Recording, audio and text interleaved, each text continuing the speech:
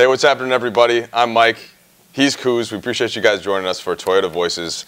And look, this is the actually more than 41 years now that the Lakers and Toyota have been partnered up. Kuz, of course, just about double your lifetime.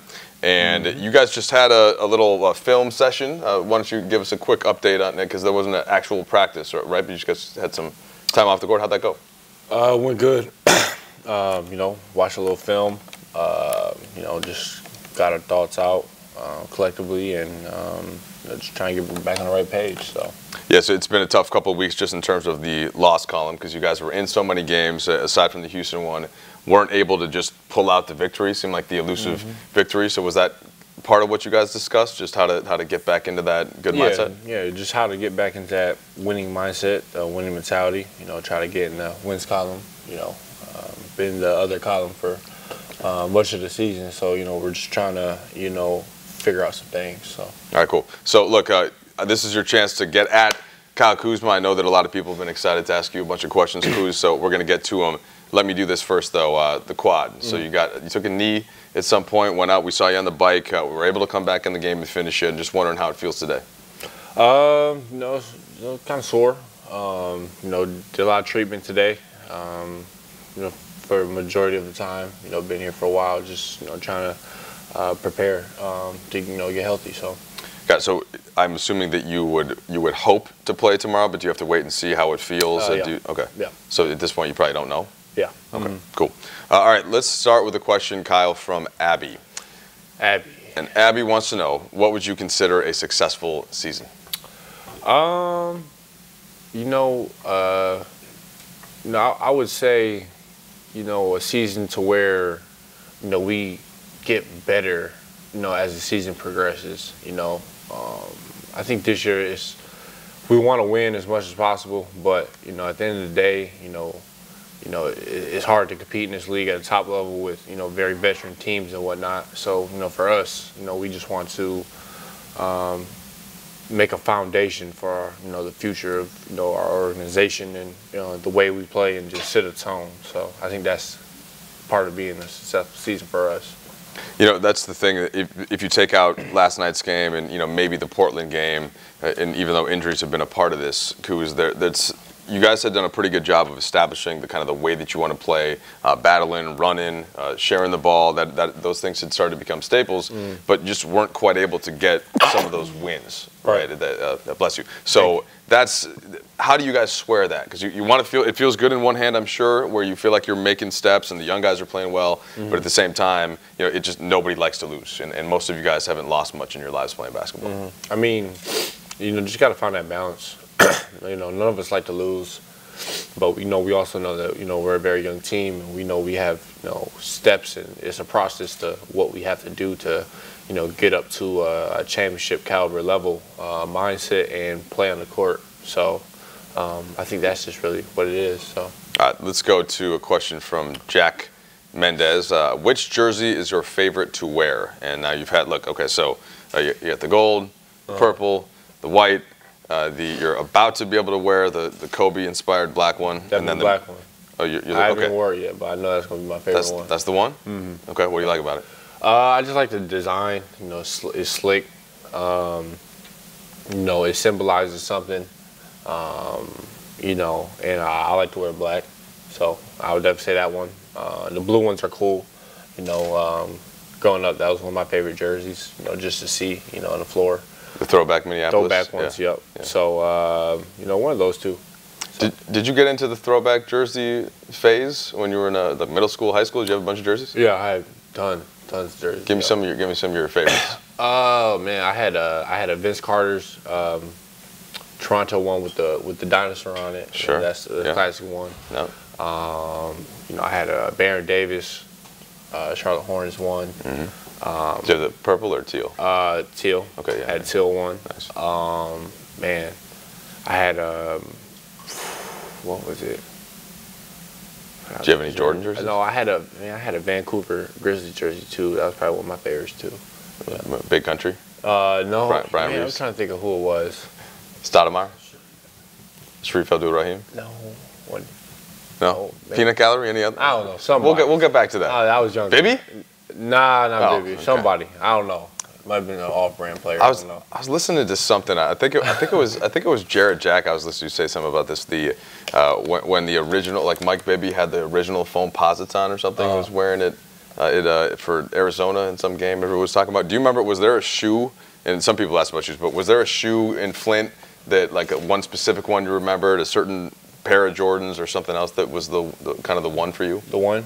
I mean, for me, I used to like, Air Force Ones. That was a big thing growing up.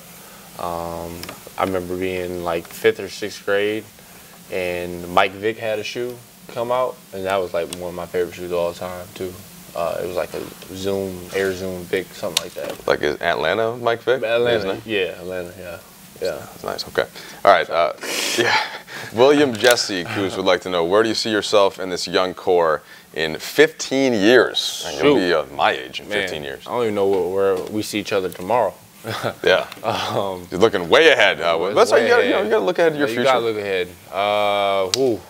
Hopefully, we all get to, stay together and, grow and, do what we can potentially do. I feel like the young core is, very special and is one of the best in the, league that the league has to offer to watch. So, I can't really, say where we're going to be, but I say, if we continue to grow and progress like we are, get more experience, and, the sky's the limit for the year 2065. So. Yeah, well, look. We'll check the math on that one. I'm not sure that, no. but you were overshooting on purpose, obviously. Any young player in the NBA who has talent, titles are going to be the goal, right? And sure, maybe you want to add a couple All-Star appearances to just as you prove your individual worth, but that's eventually going to be the goal. Of course, you all want to try to win a championship. Mm-hmm. We'll see how that goes for you and the rest of the league. All right, Gianna Silva. Question is, in what ways do you see yourself needing improvements on and off the court, Kyle? There's a lot of things. I think, on the court, I need to become a better ball handler. I need to, keep learning, help side defense and learning the different aspects of, that, because it's much different than what I've been used to. Being more efficient. I feel like I can do that even though I've been pretty efficient. Just getting to my spots and whatnot, and I think those are just some things. Gotcha. It's funny we say about the weak side defense because it's very rare that a rookie, a wing, or a guard can have a big impact weak side defensively, and part of that, look, even if somebody, so Kevin Durant, rookie year, we think of him now as such an elite. I'm pulling up his stats, so 20 points, so immediately a great scorer. But not shooting efficiently. He was about 43%. And he was only age 19. But defensively, he hadn't started to bring that part of his game around yet. And in fact, that took multiple years. And when you watch young players, sometimes, is it that there's so much to kind of learn and figure out, and what you have to do with carrying the load offensively to a degree? Does that defensive part just take some more time on the court to not necessarily just figure out, but just to know how and when to do it? Like how would you describe that? Yes and no. I feel like. To be a great player, you have to do both. And, for me, I want to eventually be a great player, and I want to be a good defender in this league. So I feel like, just certain steps along the way. You're not going to be great at everything at once. And, that's every player. Yeah. Kawhi Leonard couldn't shoot at all, and now he's one of the best shooters in the league. Best offensive players in the league, and he was never known for that, So, I think it's just all about, taking that necessarily time to develop and look at those certain type of aspects to get better at, and keep, pecking at them. So it makes sense. Well, one thing that's been a surprise for some people that just looked at your college stats and didn't, necessarily see how you improved. And I know the Lakers did. Jesse Buss and his staff, Rob Pelinka, and everybody who noticed that you started shooting the three ball much better about midway through the season at Utah. And I think that was something that we've talked about before. But still, the fact that you're shooting the percentage you're shooting now shows something. And whether that's not necessarily a tweak, but all of the work that you put in the off season, when did it start to get comfortable for you? Was it later on at Utah? Was it over the summer? Was it is it just built naturally? Because obviously right now, you look pretty confident shooting from all over the floor from three. I've always been able to shoot, honestly. In high school, that's all I really did was shoot threes. I didn't really do much else until I went to college, and I learned that there was more to the game. Playing like Nick Young in high school? That was your... That's it. Okay. That's it. Okay. Just threes. Just getting buckets? Three-point line. That's it.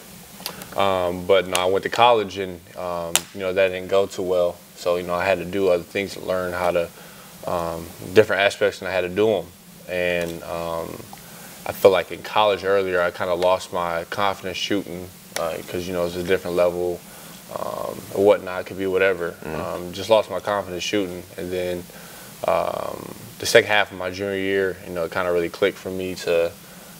Just the shooting, I always worked at it. I always knew I could shoot, but it's all mental. And I feel like there's a point in time in the first half of my junior season, I probably shot like 20 to 25%.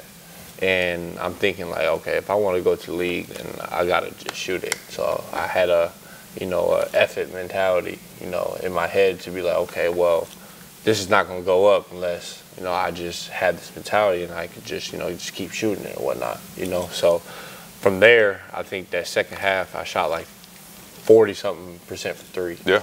And that really, gave me confidence to, if I can do this, and, I can, continue to keep doing it if I just think this way, and it helps. So. Look, and this is this proves kind of the value of scouting when these teams are really watching players on a day-to-day basis. That's the kind of thing you wouldn't know if you just kind of parachuted in once in a while and you looked and you're shooting 32% or whatever, and it's like, oh, he wasn't shooting the ball well. Right. So it's something that has certainly paid off for the Lakers. Okay, here's a question, Kuz. How is playing in the NBA different from playing in college? Everybody always says pace of play, not to step on the question, but is there something aside from that you feel like is the main thing you've noticed? I think that's one of the biggest things, just the pace. In college, I feel like, it's 100 miles per hour. Everybody's just, trying to get their rocks off, per se. Just 100 miles per hour nonstop. Yeah. And, in the league, it's 100 miles, but it's also 100 miles, then it might be 15 miles per hour, then 100 again. Like, it's a different type of pace and feel of how you have to play. The spacing is a lot different. I think that's one thing that really has helped open up my game from college to the NBA, because in college, there's no 3 seconds, so you maybe can stand in the paint and have 3 different guys there looking at you while you're trying to make a move, and it's crowded. Right. So, for the NBA, you can't do that. So, there's more isolation opportunities, more seams to get into. So I think those are the biggest differences. All right, so last night was a rare rough shooting night for you. You've been shooting the ball lights out lately. Before last night, you did 6 threes, 2, 3, 7, and 4 in the previous 5 games. And, a lot of the shots were short. Is it too easy to conclude, oh, well, he'd played 40 minutes in 4 of the 5 previous games, the legs were tired? Like, it's easy for us to judge that. I'm wondering if you felt that in your legs or if it was just simply an off shooting night. I mean, probably a little bit of both. But at the end of the day, you can't be rock solid every single night. Sure. Even Kobe had his worst nights. He's one of the greatest scorers of all time.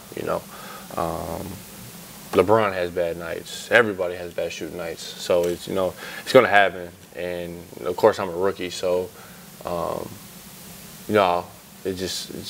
it comes with it. So. Sure, for sure. Yeah. Well, how do the legs? How do you feel? Just a couple questions here. Let's see from. I already lost who the name was. Let's just call him John. Question from John.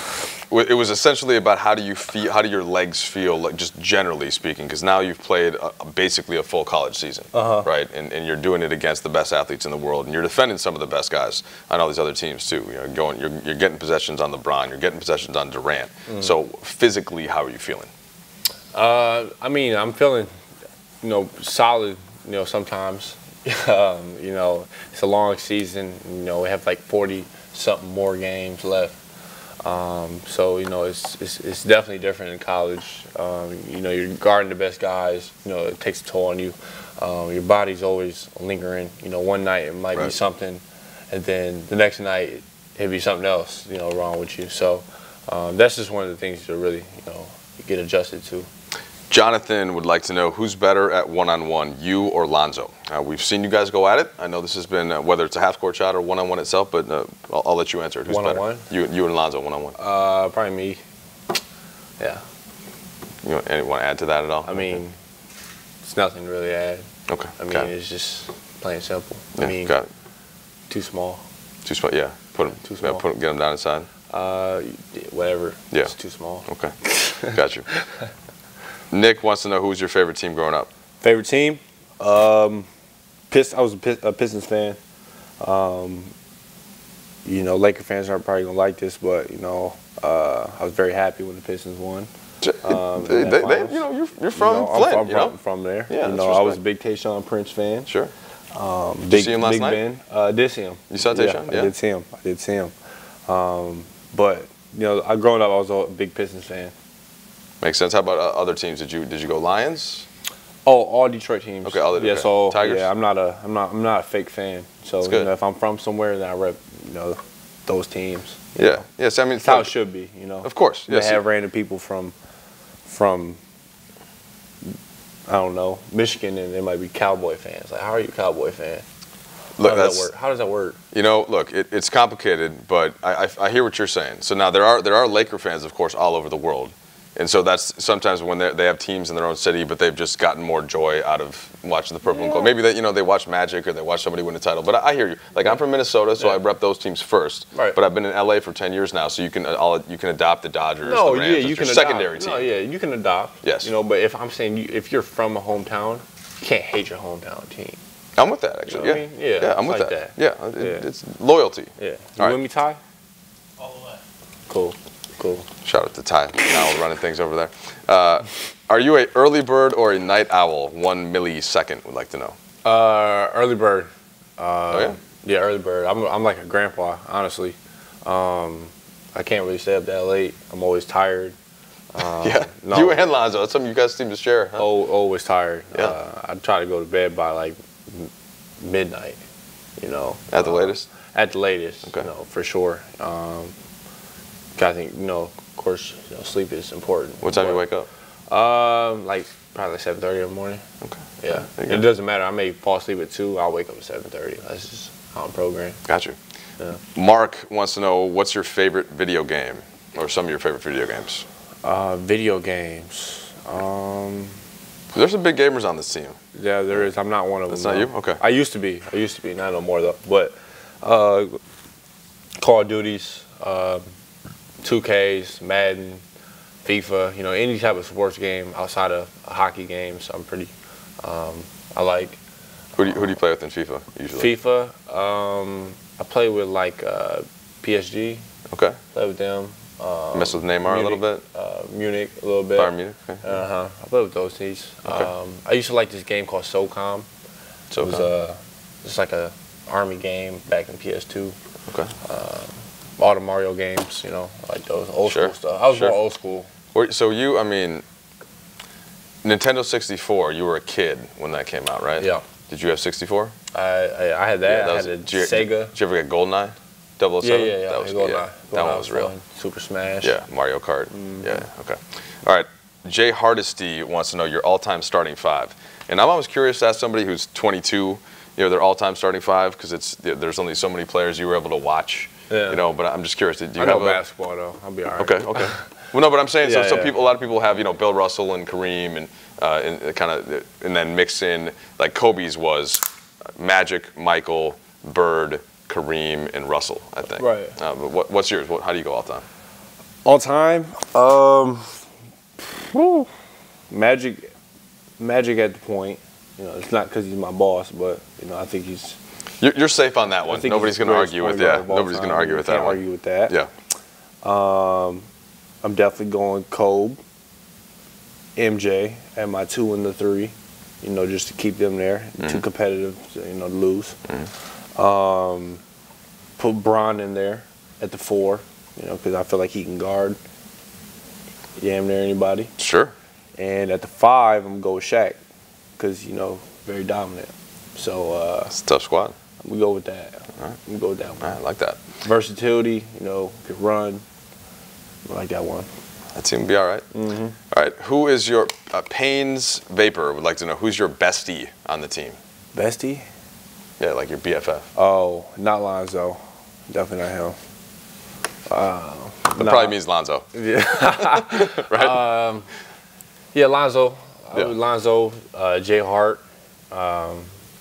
Jay Hart's a funny guy. A lot of you guys probably don't know him too much because he doesn't get the fame and glitz that other people on his team do. But Jay Hart's my guy. Mm-hmm. Thomas Bryant is a clown. No, I wouldn't say I have a bestie. That's your rookie class, though. It's your rep for all of them. Yeah, rookie class. What's Cool for with everybody. for people that don't know Lonzo, what's he like? Like what's Lonzo about off the court? Clown, definitely a clown. He's very serious, monotoned in interviews and on the court, but off the court, he's always laughing, dancing. Acts like he's 13. So that's what he is for sure. So y'all don't know the real him. So he keeps it light and loose off the court with you guys. Not light and loose, like loose. Just loose. Loose. Got it. Loose cannon. I thought that was supposed to be his youngest brother was the loose cannon. I thought that was. Oh, he's a different story. Oh, okay. No, he's a different story. You don't even want to. I wouldn't even call him loose. I don't even know what to call him. Okay, all I right. don't even know what to call him. Good. All right. Let's see. If you weren't a basketball player, Kuz, what would you be from Mercado? If I wasn't a basketball player, damn. Shit. Yeah, when we did that piece on kind of how you grew up in basketball, and I think you from a pretty early age that you told your teachers, right? Yeah. You were one of those guys that was what the plan was, and here you are. So, Yeah, but can you think of something else you might like to do? Shoot, coach. Can I be a basketball coach? Sure. I'll be a basketball coach. There you go. Yeah, do what you want, man. Yeah. Okay. Let's All do right. that. What's your favorite home cooked meal from Mama Kuz? Chris would like to know. Mama Kuz. She makes pretty good fried chicken. What else? Lasagna. That's pretty big time. Mm-hmm. Got a good chili bowl. One of those three. Okay. Mm-hmm. And now you have you have two younger siblings? Yeah. Is that right? Yeah, brother and sister. Yeah. How they doing? Doing good. Okay. My brother, he likes being, more famous than I think I do. Oh, yeah? He oh yeah, he's the worst. No, he's the absolute worst. Like he likes all. Sorry, buddy. Yeah. No, not sorry. Oh, okay. I wish he's hearing this too right now. But I'm a younger brother, so I'm relating to him. Yeah. No, he wants all the designer clothes. He wants the Instagram likes. He wants the Instagram followers. So now that you made the league, he's what, does he text you and He say? likes being in the. He's more excited about being in the league than I am, for Got it. sure. Because he just likes the perks. Is he in high school right now? High school. So yeah. does he wear the Kuzma jersey every day? He doesn't wear that, Okay. but he wears Just to make this sure people know hoodie what's I up. bought him.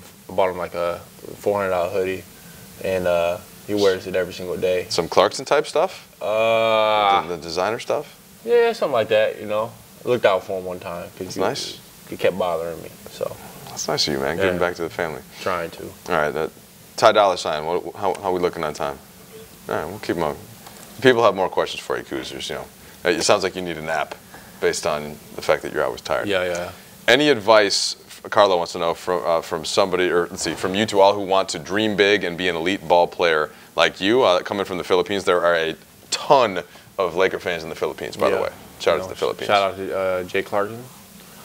He's Filipino. Yeah, Filipino. Clarkson's part Filipino for sure. Filipino. Yeah, good. Oh man, just to dream big, like you said. I feel like for me, nobody thought I was gonna be here. I wasn't highly recruited. I was probably the last person that you would think that would be in the situation I am. So, just to dream big and work hard. If you can do those things and remain humble and stay grounded, I feel like anything is really possible. And it's really paid off for me to focus on those three things. And I feel like if I made it, anybody can.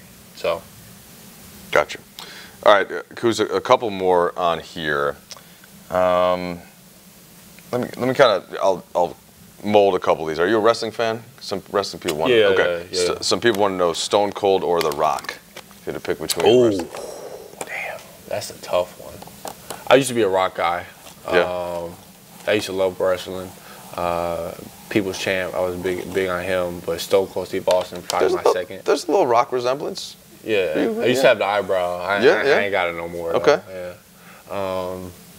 But Stone Cold, Triple H, I don't know. There's so many great ones, but I'm gonna go with The Rock. Okay. In that battle. But Stone Cold Stunner was serious for sure. So after the Houston game, in which you had 38, and everything was going in, you start 9 for 9. The off-court interview that we did got a little attention based on what you said, because I essentially asked you, hey man, did you expect to be scoring like this? And you didn't even have to think about it. You're like, well, yeah, like this is what I. So at the same time as you're saying that nobody would have put you in this spot, you did. Uh-huh. So is that the kind of the point? Is that you never doubted yourself, and so whatever everybody else thought, you weren't gonna stop until you found a way to be where you are? Yeah, I mean, I feel like if you don't believe in yourself, nobody will. So you can believe in yourself all you can until people believe in you. So you kind of force people to believe in you by you believing in yourself so much. So. Okay, so the way that games work, the NBA game in the last couple minutes, and we mentioned this a little bit earlier, but it seems to kind of go into just high screen roll. And that isn't, you seem to get a lot of your points, whether it's on the wing or coming off of curls or transition, you just kind of create your own offense without plays being called for you. Yeah. How do you think you could work and operate in one of those more controlled kind of, high screen roll, manipulate the defense, that kind of a game, which the NBA seems to get to for all the best wings at some point? What do you mean by like? So exactly. So when you're if you're catching the ball, like sometimes LeBron late in the game or Durant, they'll basically just clear everybody out, get the ball on the top of the floor, maybe call for a screen, and try to try to score that way. It's like when everything else is broken down and you're not able to get. And so you've got a lot of tools, but I'm wondering, how do you think that you could play in that kind of a game if you had to? I mean, I think I could do pretty well. Yeah. I think for the most part, I make good decisions on the floor. That's not necessarily my role on the team right now, and I understand that. So, I kind of just deal with what my role is. That's, scoring through the offense. Whatever's given is given. If I have open shots, take it. I try to be a player that scores really efficient, with not many plays called or many dribbles, stuff like that. So I just try to play my role that way. I don't try to, hey, come here. It's not me right now. Right. I understand that. Right. So, yeah. Well, and look, you've been very efficient, especially for a rookie. Almost 50% from the field, almost 40% for three. You were there, except for that. Last night brought your average down a little bit. But as you said, that happens. And look, it almost evens out. What were you? You were like 12 for 17 the other night. So so that brought it up. This just kind of evened that one out a little bit. Yeah. All right, couple more. Who has the most swag? Who's in the locker room? This is from Jarrell. Just whatever you like, honestly. Everybody has a different type of swag. JC has a lot. How do you define swag? Just confidence. You can, like, for instance, I'm not saying you, but you can put on a whole bunch of Gucci stuff. Sure. Would you feel confident wearing all that, all the glamour and whatnot, and glitz and stuff? Depends. It depends. But I see what you're saying. Could you pull it off? Not as well as you, I don't think. Exactly. See, it's all about your confidence. Yeah. If you say, damn, I can pull this off, then it's swag. I mean, look, my suits look pretty good, don't you think, on game days? Yeah. A little baggy, but those are pretty. No, I'm just playing. How dare you? Just got some of the pants are so tight I can barely sit down. I'm just playing. Have a little baggy, man. You're gonna have to send me your tailor after all this. I see what you're saying. So if you put some, just because you go and buy Gucci, doesn't mean that you're selling it's it. Swag, yeah. And that's what you think swag. For me, I just, I'm on a rookie contract, so I ain't got that much. I got a lot of money, but it's not. Yeah. You know what I mean?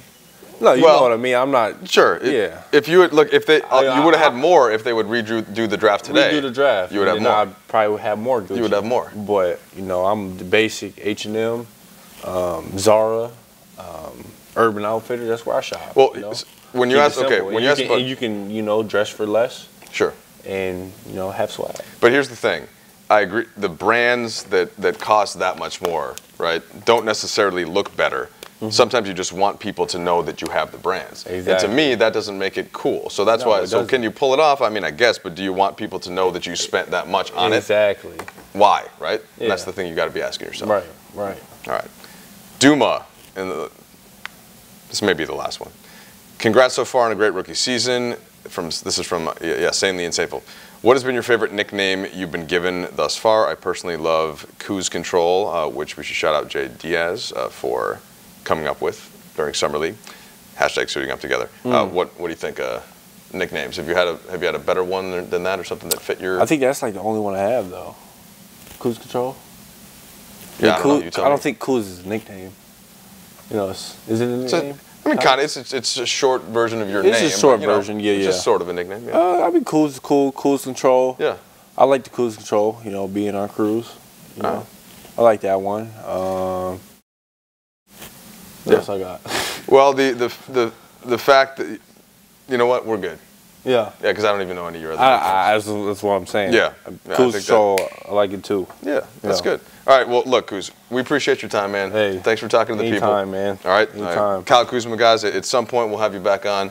And for now, guys, it's a long 41-plus year relationship between Toyota and the Lakers, something that I know they appreciate very much. Toyota Voices. We'll see you guys next time.